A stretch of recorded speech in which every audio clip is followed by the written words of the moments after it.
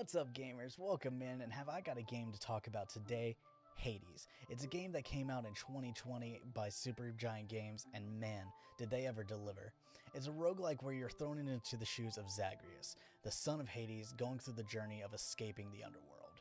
And is it just me, or did 2020 have a lot of games where you had to conquer demons? I mean, you had Hades, you had Doom Eternal, and in another sense of conquering, you also had Helltaker. I mean, I guess you could say 2020 was a hell of a year.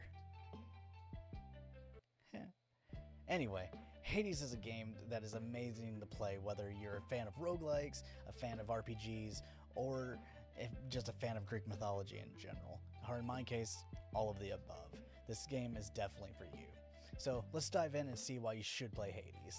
And remember to like and subscribe. It notifies you when I have a new video out, and it really helps me out growing, and so I'm able to do more videos. And also comment down below what game you'd like to see next. I'm always looking forward to new games to play and just to talk about. Alright, let's get right into this. Now, I'm not going to get huge into the details of the story because you honestly need to play it. The main gist of the story is Zagreus wants to leave the underworld, and that's the main point of what you want to know, because the way that the story is portrayed in this is amazing and something I haven't seen before.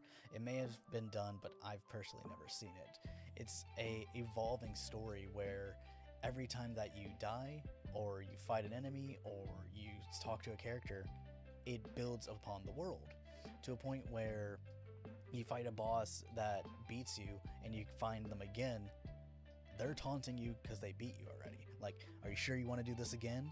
Or when you beat them and you die later on and have to fight them again, they remember that you beat them, and the dialogue between the characters is amazing. Like, in a lot of games, death is kind of just like a stopping point or a pause point of the story, and you have to get past it to progress the story. But death in this game is an integral part to where you get to a certain point throughout the labyrinth of the underworld and you die, and you're greeted all the way back at the beginning of the game in literally a greeting center where, lo and behold, there's Hades saying, "Welcome back. Are you going to do it again?" And yeah, that's crazy to see that. Just being able to have a living story. It really reminds me of the Nemesis system in Shadow of Mordor, where you would fight an enemy and they would remember you. But this one feels more organic. Like, these characters are living, like a very personal scale to where you're invested with these characters because you're learning as they're learning. And it's a form of storytelling I've never seen before, and it's enticing to say the least. I highly recommend this game just because of that. The fighting in this game is amazing, but the story, just the feeling of a personal scale of this story, all the personal stakes that Zagreus is going through, it really just feels like you are Zagreus. You want to see it, and you remember what happened to you. It's an amazing thing to see. So with this game being a roguelike, you have to know that this game is a lot of fun. And there's different ways to do it each time, because each time that you die, the world gets reset and you have to go through a new branching corridors filled with different enemies, different types, and you'll never know what you're going to see. And that's what's really good, is before you jump in, you get to pick what weapon you want to take with you. You can take a sword, which is a lot of close range. You can take a shield that makes you feel like Captain America, being able to throw it all around. A spear that you can throw and bring back to you out of whim, almost like the axe in God of War. Or even a bow that make you feel like Robin Hood. Or even some gauntlets, and it's just fun to see, because every game is different, every run is different, and you can feel it out if you want to try and be more run and gun, or if you want to be stead back and shoot from a distance. It's incredible to play around and evolve as you go. And as well, with this being a Greek mythology game, of course all the gods are in play. You've got Zeus, Poseidon, Aphrodite, and all Ares, which is one of my favorites to be able to get, are constantly talking with you and giving you their abilities and powers to either give you some poison, to give you lightning abilities, to give you knockback.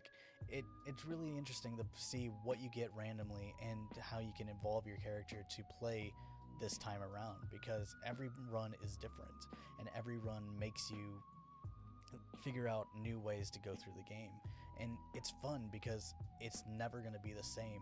Each run is unique, and that's what makes this game enticing. I mean, most roguelikes are like this. Like, Dead Cells is a dead ringer where you die, start over, and have to go through it all again. But it's incredible in Hades because, again, the story is bringing you in, but the gameplay is wanting you to keep going and push farther and farther to escape.